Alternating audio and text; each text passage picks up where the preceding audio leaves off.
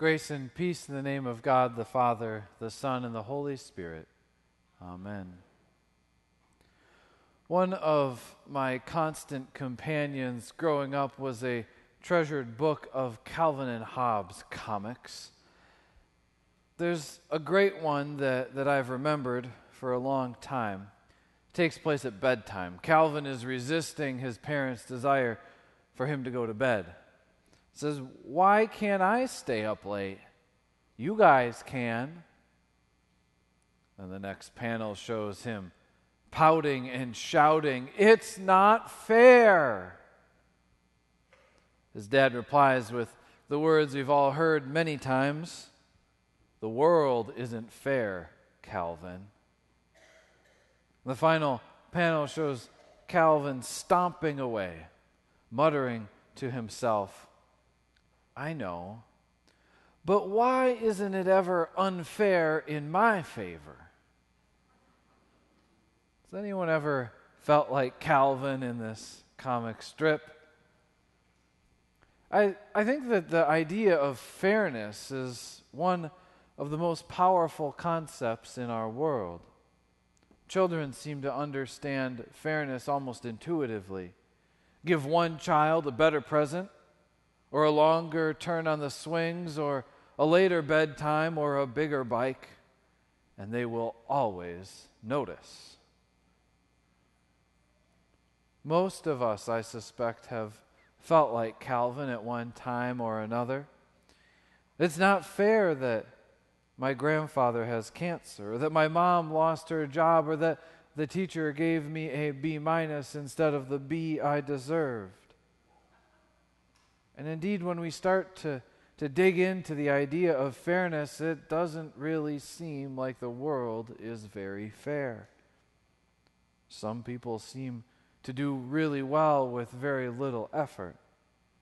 Others work hard but end up with no job to show for it.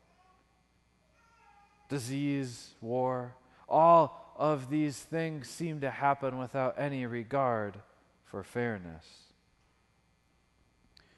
In some places in the Bible, and often in our culture today, there's a kind of common sense wisdom that says righteousness should be rewarded and evil will be punished. And it seems fair to think that the greatest blessings of God should be reserved for those who are most faithful, and that the worst experiences of the world should belong to those who treat others poorly. But the book of Job disagrees. In fact, some ways, the entire book of Job is a rejection of the notion that blessings come from righteous living and hardships come from unfaithfulness. In the beginning of the book, Job is presented as almost a mythically perfect character whose life is filled with blessings because of his righteousness. And this is what sparks the conversation between God and Satan. The idea that Job is only faithful because of the riches he has. And if that is taken away, Satan suggests to God, Job's faith will fall apart. When Job becomes cursed and his riches disappear, the book of Job relates the speeches of his friends and family, who constantly suggest that Job has made some kind of mistake, that Job has brought this misfortune upon himself. This too is a common belief in our world.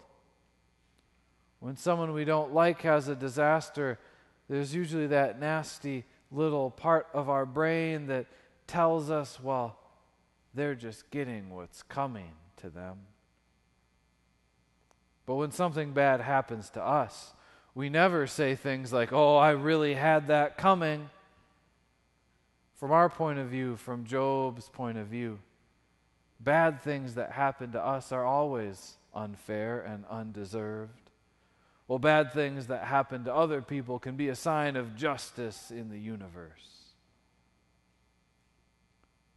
This is why Job is so forceful in his anger against God. Job demands the chance to account for his righteousness, to prove that he was and is righteous, and that the misfortune that happened to him was something he did not deserve. God answers Job's demands for justice with a speech about the wonders of the universe that Job cannot comprehend. It might seem like God isn't really answering the question, or that God is avoiding the question because Job's suffering seems like it might be God's fault. But in God's answer is the real answer, that righteousness never guarantees prosperity or wealth, and that wickedness never guarantees failure or disaster. In our reading last week, Job said, "Therefore I have uttered what I did not understand, things too wonderful for me, which I did not know. I had heard of you by the hearing of the ear, but now my eye sees you. Therefore I despise myself and repent in dust and ashes." If the story just ended here, it would sort of make sense. God has shown God's unbelievable majesty, and Job has been humbled. But the ending we actually have that we heard today goes further, and it tells about the restoration of Job's fortunes. And the Lord restored the fortunes of Job when he had prayed for his friends. And the Lord gave Job twice as much as he had before. The Lord blessed the latter days of Job more than his beginning. And he had 14,000 sheep, 6,000 camels, 1,000 yoke of oxen, and 1,000 donkeys. How could it be possible after all this, all the suffering that Job has gone through, that his fortunes could be restored? Some readings of Job say that this renewed prosperity is Job's reward for staying faithful to God during his times of difficulty. That's also a popular position in our world, to tell people who are suffering that God will reward them someday for being faithful, either in earthly prosperity or the gift of eternal life. But I don't think that's actually the point. God doesn't say anywhere that Job is rewarded for his faithfulness, or that the renewal of wealth was a condition of his faith. One author says it this way: God's reasons for giving things to Job are as unexplained as the reasons they were taken away. God does not explain suffering, but God does not explain blessing either. In the book of Job, the point is not that when bad things happen, God is showing us disfavor. The point is also not that when good things happen, God is blessing us for our righteousness. The whole point of the story of Job is that God never abandons us, even through the greatest disasters that can happen in life.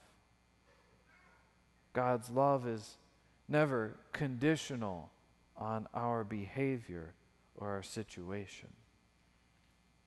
Most of us would like to think that the blessings in our lives are rewards, but it turns out that the only way for God's grace to be truly grace, to be a gift of love that is freely given, is if there's no way for us to earn it.